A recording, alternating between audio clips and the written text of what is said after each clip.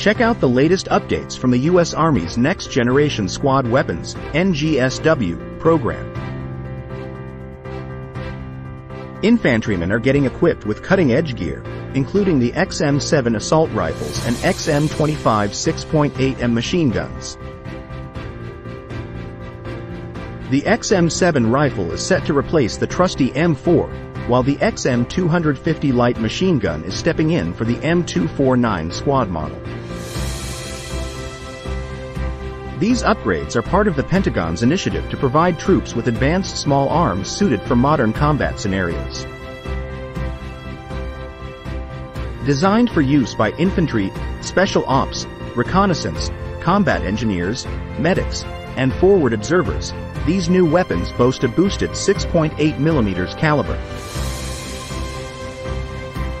The move comes in response to evolving threats, as adversaries like Russia and China have upped their personal protection game, rendering the old 5.56mm cartridge less effective against modern body armor.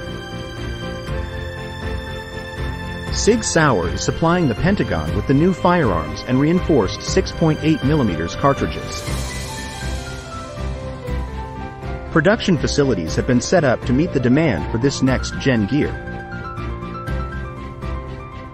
Let's dive into the specs. The XM7 rifle weighs in at 3.8 kilograms, 4.46 kilograms with a silencer, with a 20-round magazine weighing 0.64 kilogram. It fires with an initial velocity of 910 meters per second and has a range of 600 meters, featuring a 330mm barrel length, 914 millimeters with a silencer. Military feedback has been overwhelmingly positive, with troops praising the increased accuracy and range of the XM7 and XM250. Rigorous testing in Alaska's frigid conditions, reaching temperatures of 48 degrees Celsius, has ensured these weapons can perform in the toughest environments.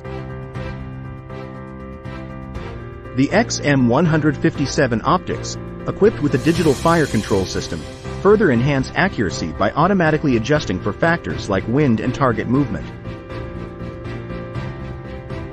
Stay tuned for more updates as the U.S. Army continues to roll out these game-changing weapons to troops on the ground.